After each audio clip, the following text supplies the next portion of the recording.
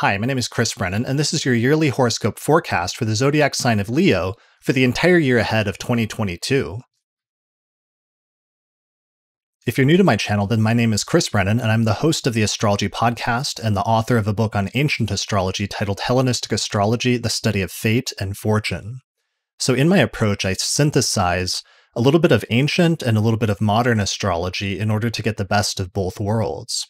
So each week I release new podcasts and videos on astrology on my channel. So if you'd like to get notifications when I release a new video, then please hit the subscribe button here on YouTube.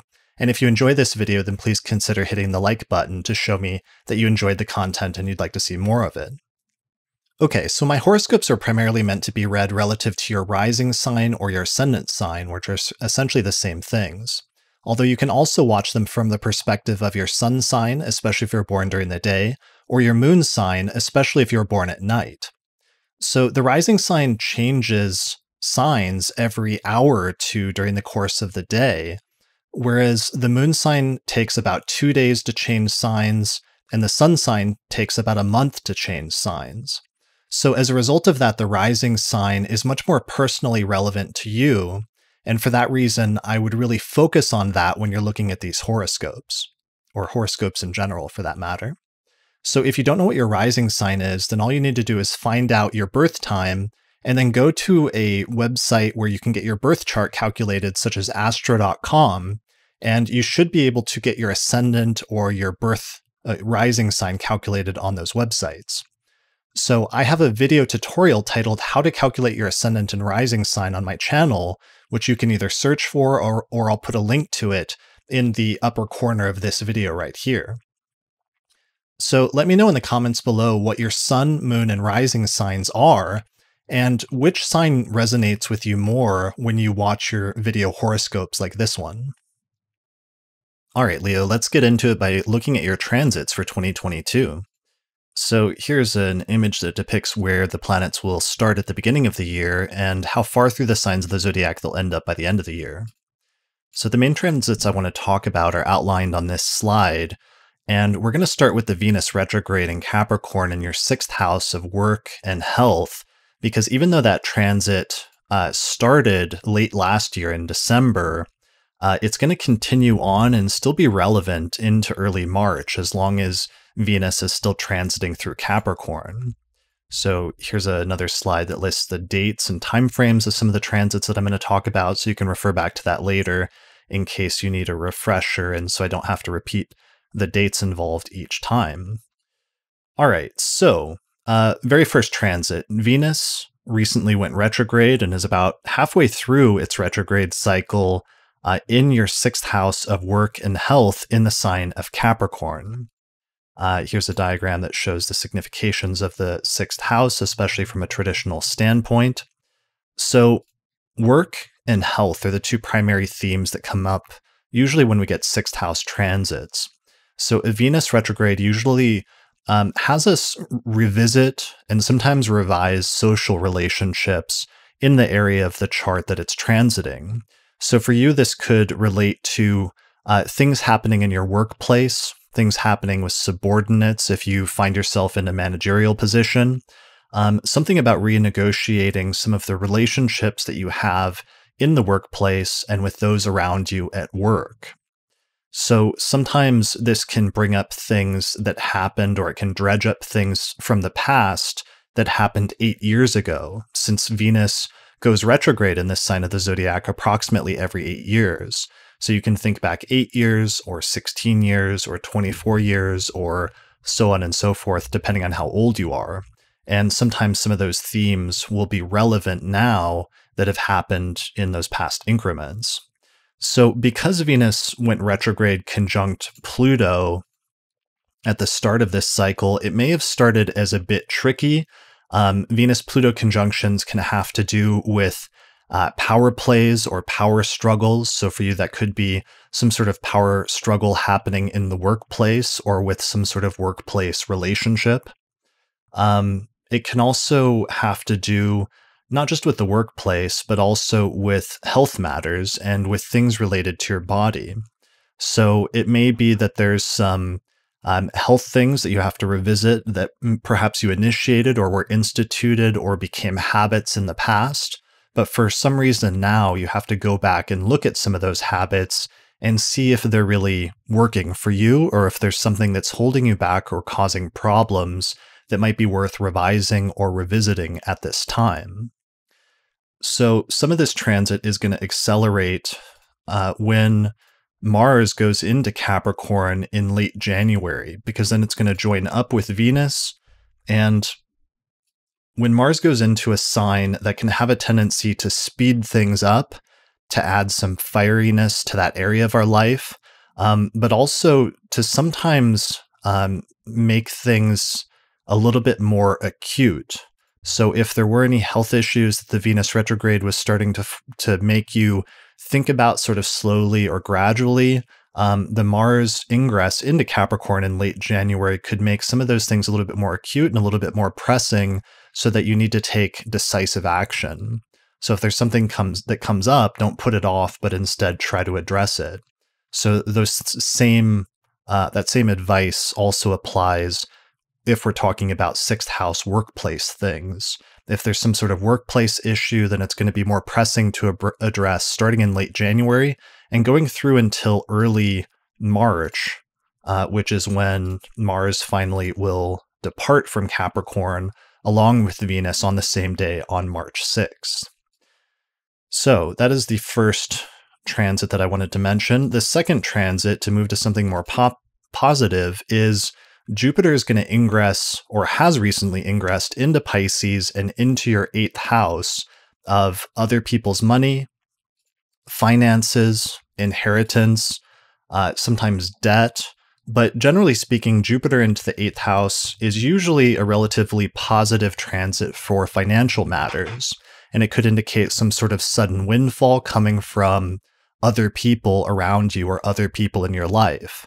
So sometimes this can be things like an unexpected bonus at work, a tax break, or some sort of major tax refund.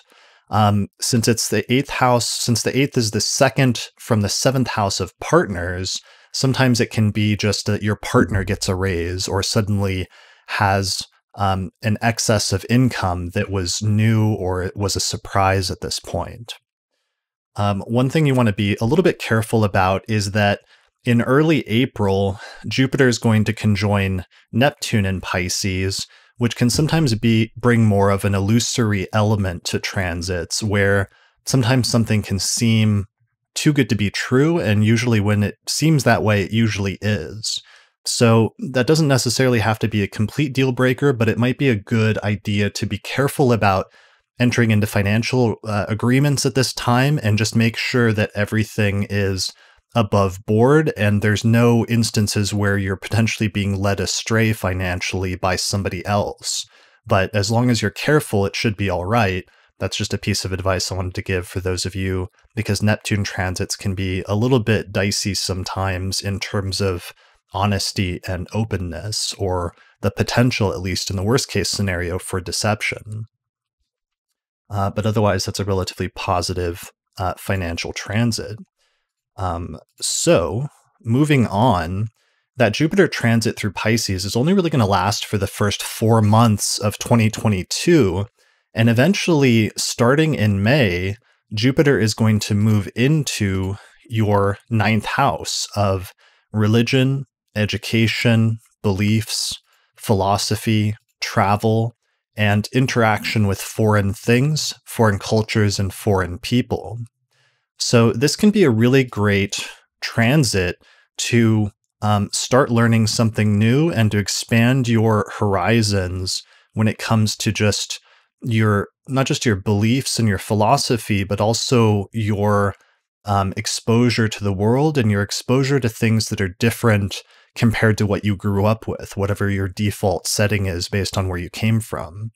So some people travel during this time, or they learn a new language, or they start a new educational program, and something that will eventually build up and culminate once Jupiter later gets to your 10th house next year, which is the 10th house of career.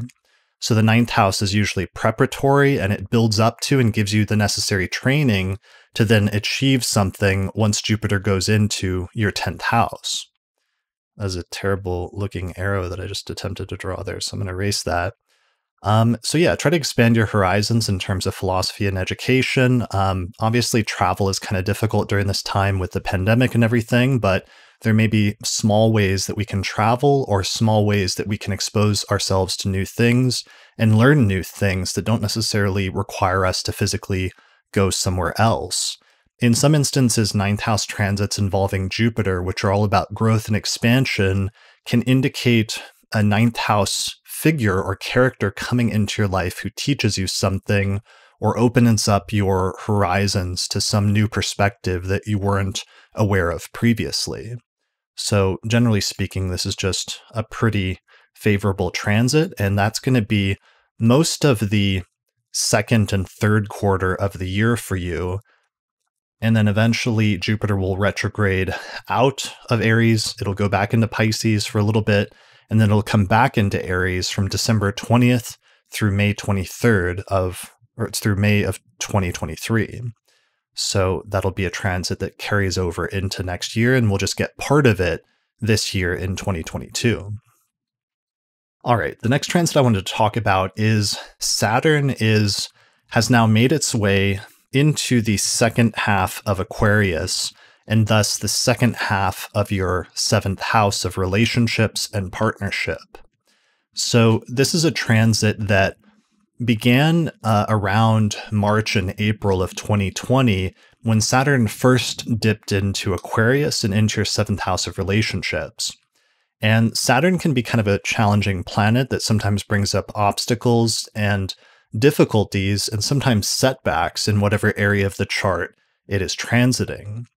So sometimes these obstacles and difficulties or setbacks can be sort of surmountable difficulties where something comes up and there's an obstacle, but you're able to, through much striving and effort on your part, overcome the obstacle, and you come out of it stronger as a result. So that's one scenario during this time. The other scenario is that sometimes in our life, we go down a certain path and Saturn puts up kind of a stop sign and says, you cannot proceed further on this path, and instead you have to go a different direction. And that can be kind of tough sometimes, but necessary, because even though Saturn can kind of close one door, there'll be other doors that open if you just go in different directions. So one of the challenges for you is figuring out in what ways this period of consolidation and sort of bringing things, having a little bit lower energy in this area of your life, whether this is like bringing up surmountable difficulties or whether you need to call it quits when it comes to certain relationships and certain partnerships in your life at this time. So for some people, this may coincide with a period of ending some major relationships. If you've figured out that the relationship isn't what you want, or you've sort of outgrown it at this time, then it may be time for you to make an exit of some sort, hopefully gracefully. In other instances, there could be challenges that are coming up in the sphere of partnership or in romantic relationships, but if it's something that you really want to stick with and you think that it's worth working through, then it will just take a lot of effort during this time and hard work, but you may be able to persevere and get through it as a couple. So this is going to become a little bit more acute in the second quarter, basically late in the first quarter and especially in the second quarter of 2023, because what's going to happen is Mars is actually going to ingress into the sign of Aquarius in early March of 2023, and then it's going to come up and form a conjunction with Saturn around April 4th and 5th, before eventually Mars will leave that sign and move into Pisces after about a month of that transit by mid-April. So Mars can sometimes, as I said earlier, speed things up so that the pace of events when it comes to relationships and partnership for you increases, and you're having to put more energy into relationships during that 1 month period. but also it can sometimes bring things to a boil or bring things to a head in terms of if there are issues in your relationships, they'll probably become more acute during this time and probably force you to address them more directly and more decisively than you have previously. So sometimes Mars-Saturn conjunctions can cause a lot of tension or make us feel like we're being pulled in two different directions, which can be really tense and difficult to deal with. But ultimately, the goal is to sort of force you to make hard decisions. And once you make those decisions, then you can begin moving forward again eventually after a period that feels very slow or feels like there was a lot of stagnation. So if you're feeling this during that 1 month period around the time of the conjunction especially, just know that it's temporary and eventually you'll get through it and come out the other side after a month or so. So the Saturn transit, though, through Aquarius is pretty much over by early 2023. So Saturn moves out of Aquarius and it will move into the sign of Pisces in March of 2023. So it's going to move out of your 7th house completely by that time and move into your 8th house. So some of whatever the potential relationship challenges is that you may or may not be dealing with when it comes to Saturn transiting through Aquarius, the good news is that most of that energy should be over by the time Saturn moves into Pisces early next year. So you're in the home stretch now, and I think that's something to be optimistic about in terms of most of what this transit should be about for you should have already started to become clear over the course of the past year. And at this point, you're just sort of going through the motions, or you just have to bunker down and push through the very last phase of it before you come out on the other side. All right, so related to that, Saturn is going to be forming another square with Uranus this year, especially between September and October. So we already had 3 exact Saturn-Uranus squares over the course of 2021, and that was really the main signature during the course of 2021. But as we can see from the Archetypal Explorer graph here, that square comes back around the 3rd quarter of 2023 and becomes very close, even though it doesn't go exact. So this has to do with Uranus, which is transiting through your 10th house of career, and it has been for the past few years, squaring Saturn in your 7th house of relationships and causing some tension between those two. So Uranus tends to be more of a unstable, destabilizing, sort of revolutionary energy that's going through your 10th house of career. And it may be feeling very liberating, where you've been striking out over the past few years on new career directions and trying to achieve new goals, and sometimes having radical or very rapid changes in terms of your career aspirations and your overall life direction.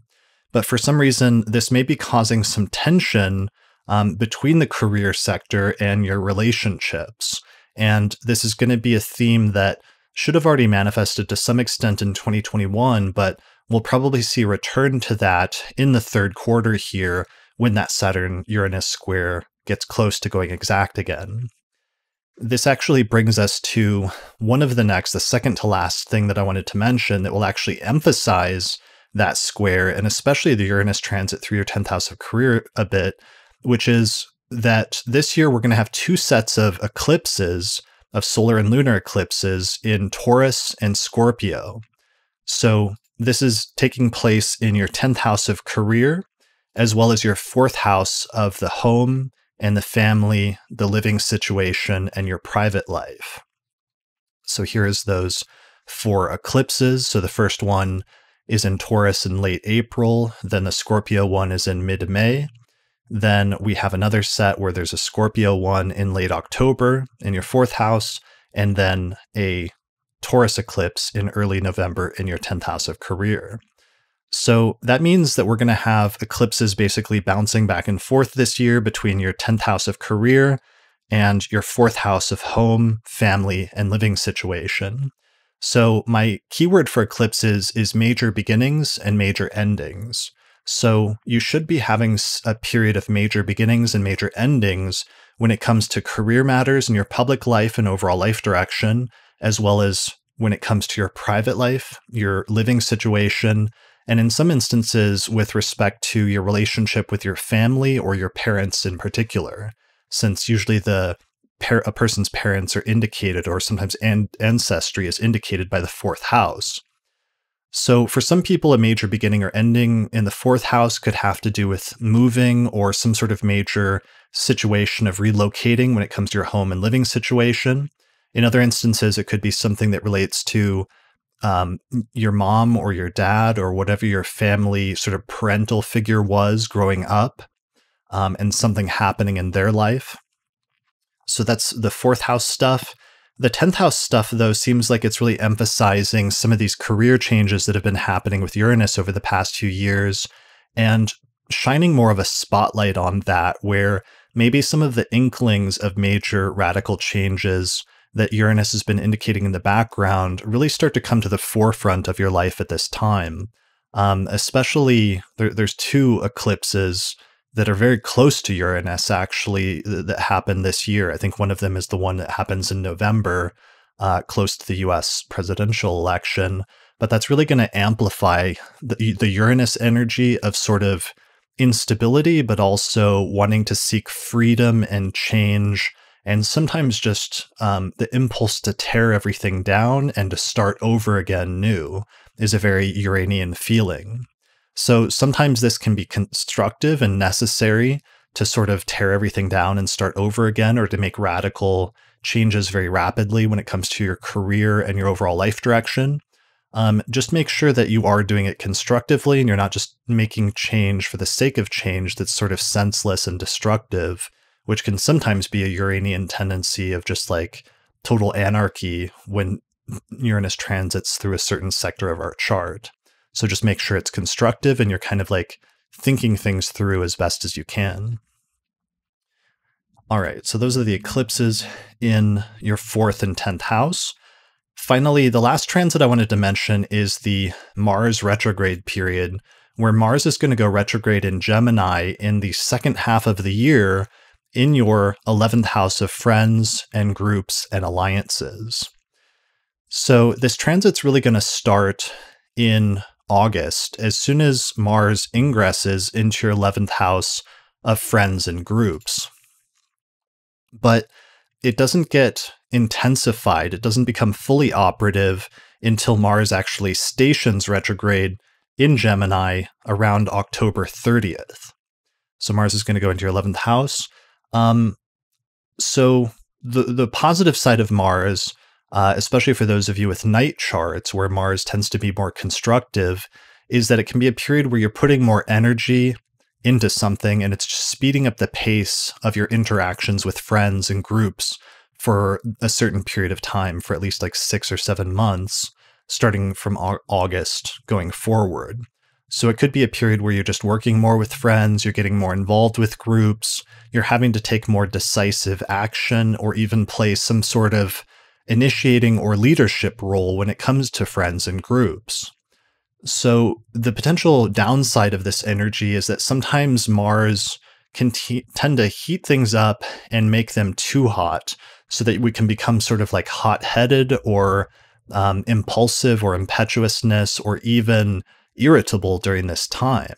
So one of the potential downfalls or downsides you want to be careful for is not becoming overly irritable and not getting in fights or conflicts with friends or groups or social movements. So in some instances, if something is going weirdly and you have to say something and call things out, that can be necessary and constructive, even if subjectively it might feel difficult or troublesome. So I'm not saying to don't do something if you need to, but one of the things I would just point out as a potential downside for this is maybe speaking first or speaking off the top of your head and saying something in anger that you later regret that could cause some sort of falling out with a friend or a friend group or some allies that you otherwise work with closely and like and enjoy. So just be careful not to do anything that you regret later when it comes to friend groups.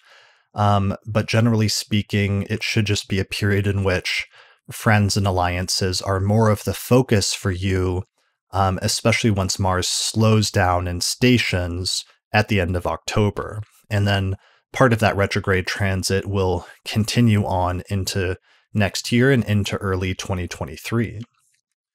All right, so I think that's actually it, because that's like the last major transit that I really wanted to flag for you for the purpose of this horoscope. So good luck, thanks for watching, and I'll see you again next year for the horoscope for 2023.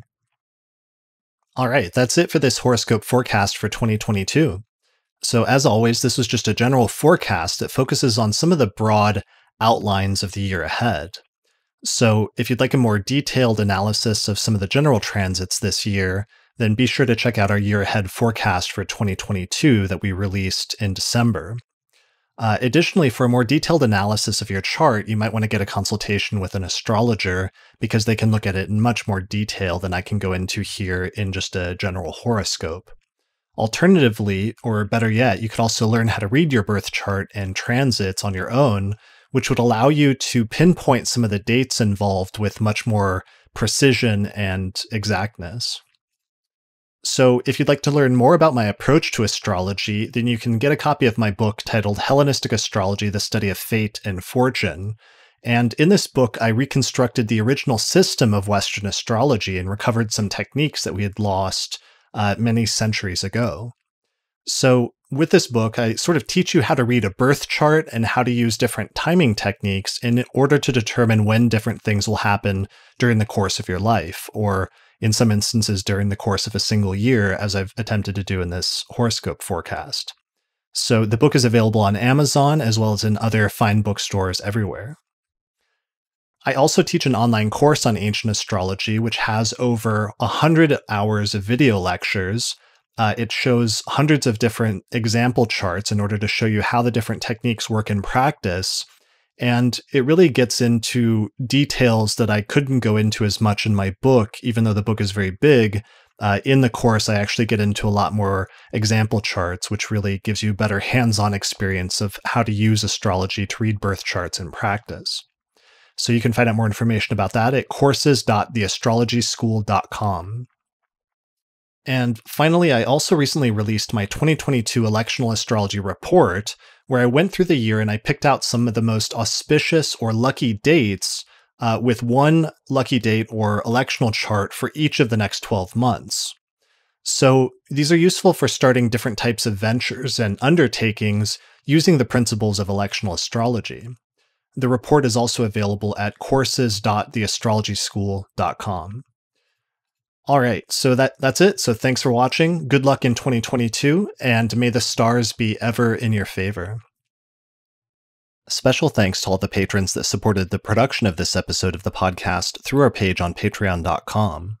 In particular, thanks to the patrons on our producers tier, including Thomas Miller, Catherine Conroy, Christy Moe, Ariana Amour, Mandy Ray, Angelique Nambo, Sumo Kopic, Issa Sabah, Jake Otero, Morgan McKinsey, and Kristen Otero.